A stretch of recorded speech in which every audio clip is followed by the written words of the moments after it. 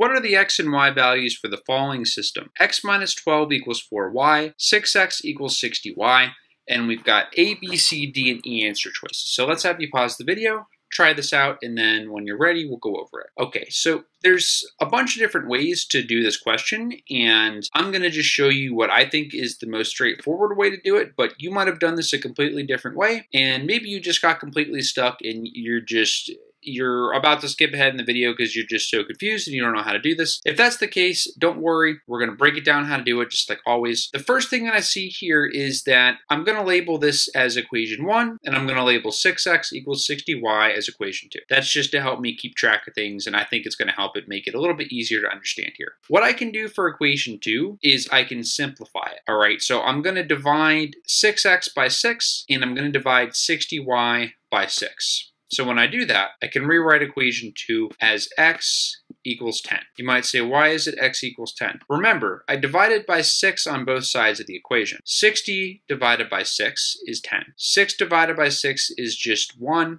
I don't need to write the 1, I just leave the x there. All I've done is I've taken equation 2 and I've simplified it, and my equation 2 becomes x equals 10. If you skip that step, that's okay. You didn't have to do that step to get the question right, but I just would recommend always think about, is there a way I can simplify this? There won't always be on your test, but in this case, we had an easy simplification we could make. That's why I have x equals 10. The next step, or at least the next step that I would do, I would go back into equation 1, or this should say x equals 10y.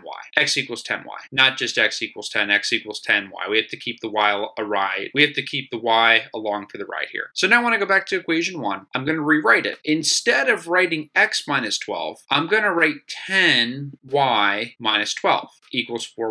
Now, you might be wondering right now, well, why on earth did I rewrite that as 10y minus 12? What happened to the x? We know from equation 2 that x equals 10y. So x and 10y are the same exact thing. So I don't have to write x. I can write 10y instead because they're equal. And the reason I'm doing this is because I want to get an equation where I only have one variable. An x is a variable, a y is a variable. A variable is just a fancy math term for something that we don't know what it is. And the whole point of these types of questions is that you always want to first try to figure out what y equals, and then you can use that information to get x, or vice versa. All right, you can also start by finding x and use that to get y. Doesn't matter how you start it, but I now have an equation that only has one variable. It only has a y. So now I can go to work here. So what I would do to simplify this is I would add 12 to both sides of the equation. So I'm going to add 12 to both sides of my equation. Everything to the left of the equal sign I would say that that's the left-hand side, and everything on the right is the right-hand side. So on the left-hand side of my equation, the 12s are going to cancel out because minus 12 plus 12 cancels out. But on the right-hand side of the equation, what I'm going to have, I've got 10y equals 4y plus 12. All right, so this is a fundamental skill. I know this might seem tedious. You'd probably rather be doing something else, but this is just basic. I just want you to know basic math mistakes often sink a lot of people.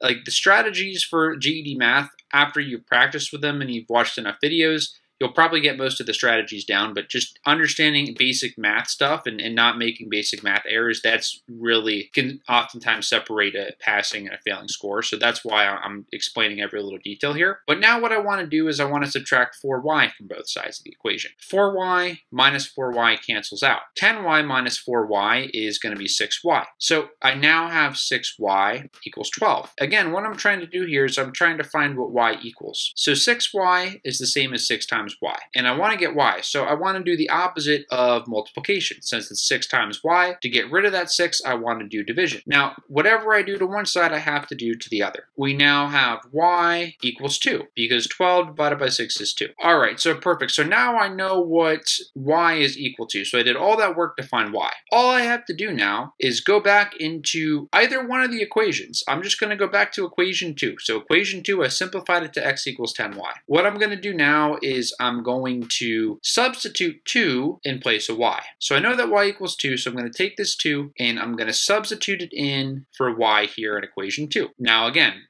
I could have also done it up here in equation 1. It doesn't matter. I just think it's easier to do it in 2 in this case. So I have now 10 times 2, which 10 times 2 is 20, which would tell me that x equals 20. So the correct answer here is B. X equals 20, y equals 2. So this written solution actually shows a slightly different way to do the problem than what I showed you, but it's very similar concept. So you can pause the video, take all the time you need to study this, and then when you're ready, we'll go to the next question.